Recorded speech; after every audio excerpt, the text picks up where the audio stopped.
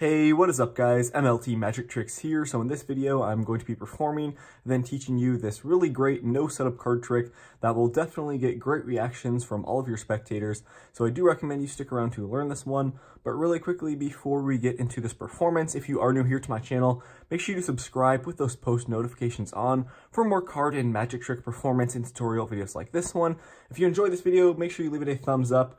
And leave in the comment section below what type of tricks you want to see me teach on the channel in the future. But anyways, guys, let's get straight into this performance.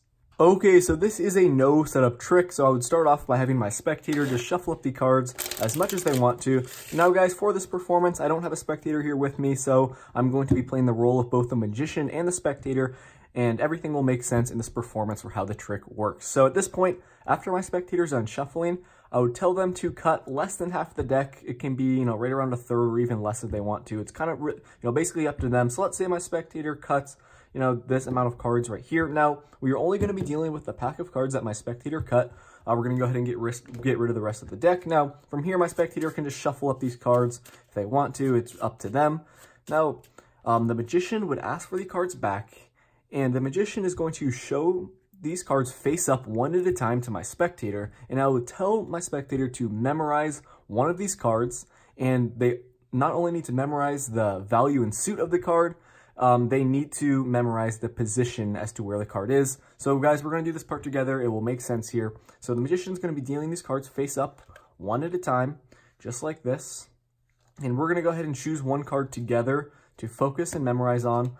So let's say we choose this card right here in the 8th position. We have the 9 of spades. So we have the 9 of spades in the 8th position here. And keep in mind, the magician is not going to actually know that. So we're just going to go through and deal the rest of the cards like so, because the magician's not going to know ultimately what card my spectator focused on. So at this point, the magician's going to hand the deck of cards to my spectator, and they are going to deal cards to the bottom of this pack, and the number that they're going to deal corresponds to the position as to where their selection was in the original pack. So we had the 9 of spades in the 8th position. That means my spectator is going to deal 8 cards to the bottom of the deck. It's really simple, and guys, when you're performing this trick as a magician, you can go ahead and turn around for this part. You do not need to see how many cards your spectator is dealing to the bottom. So in our case, we're going to deal 8. We have 1, 2, 3, 4, 5, 6, 7, 8. Once the spectator's done, the magician's going to turn back around and now grab the pack. So from here, what I'm going to do, guys, is go through this deck of cards, this little pack that we have here, to myself, and I'm going to try and find a card that really speaks out to me. And I'm ultimately going to try and find my spectator's card.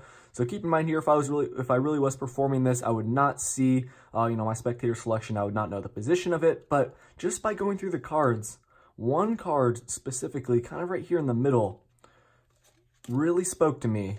And you guys will see that this is not just any card. It should be my spectator selection, the 9 of spades. So guys, this is the card trick. And keep in mind, just remember, when you are the magician in this trick, you are going to be, turned around for the part where your spectator is dealing cards to the bottom. You are not going to see what their selection is or the position of it at the start. So if you guys want to learn how to do this amazing no setup self-working style card trick, make sure to stick around for the tutorial.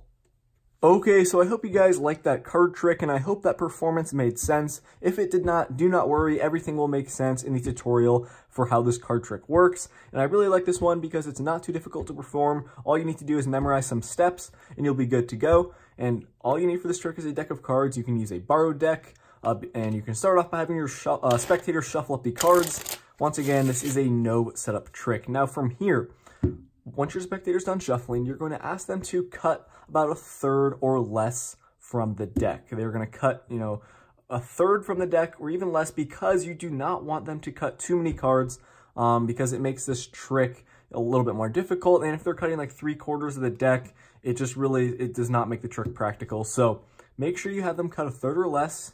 And like I said, the smaller the better. So let's say your spectator cuts just this amount of cards right here. This is perfect. This is a good amount of cards, or even less will work great for this trick. So once your spectators cut their packet, you're going to go ahead and get rid of the rest of the deck. You do not need this for the rest of the trick. You're just going to be dealing with this packet of cards that your spectator cut. Now from here, you need to go into this trick with what I like to call a key number. And now I have this note card here with a little bit of writing that says the key number needs to be less than the amount of cards that the spectator cut. And I have a star and then the number 5 written here. So what I mean by that is you need to go into this trick with a key number that represents a position in this pack of cards. Now, this key number needs to be less than the amount of cards that we have here. So obviously 5 works perfectly, and every single time, I would just go into this trick with the key number 5 memorized, because your spectator is not going to not going to cut 5 or less cards 99% of the time. So this is a very safe bet for a key number.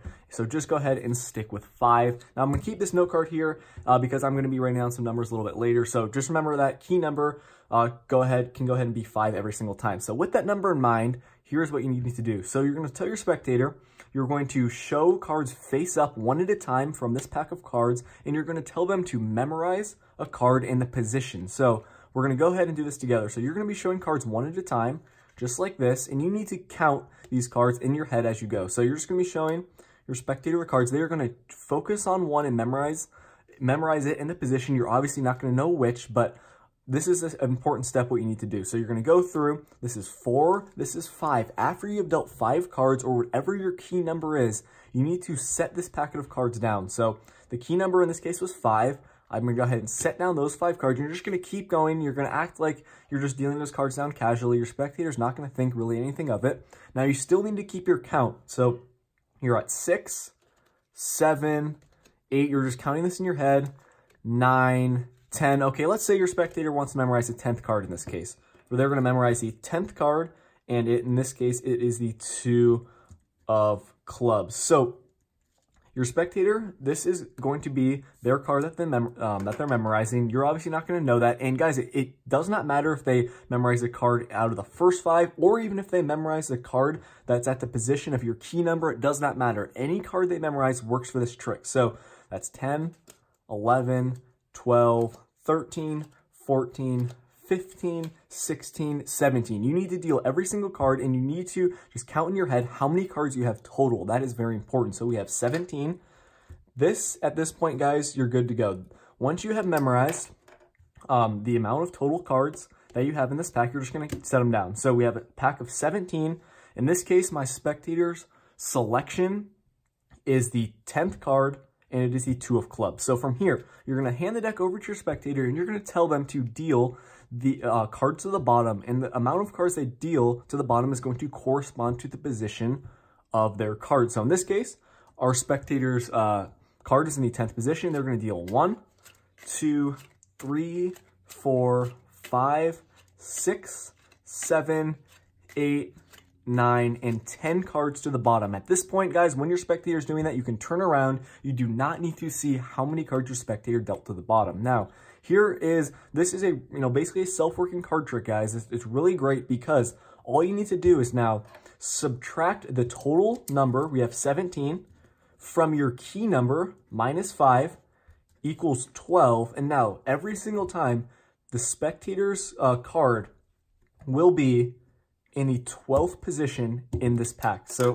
we're going to go through here. This is a demonstration. So you're going to count in your head. We have 1, 2, 3, 4, 5, 6, 7, 8, 9, 10, 11. Guys, check out the 12th card from the top of this pack is going to be their selection, the 2 of clubs. Now, you can go about this in a couple ways of revealing the card. So obviously, you're going to be kind of doing some small talk with your spectator while you're doing this, mathematical calculation in your head. So you're going to think, okay, total number of cards, we have 17 minus 5, which is our key number, which it just makes it easier if you go with the same key number every single time you perform this trick. 17 minus 5 is 12. Okay, now I know my spectator's card is in the 12th position. So you're going to kind of spread through here. You're going to tell your spectator, okay, I'm going to try and find a card that's calling out to me. What I like to do here, easily, you just count off in blocks of 3. You're going 3, 6, 9, boom, 12. You know this card's going to be your spectator's. Just kind of spread through all of them if you want to.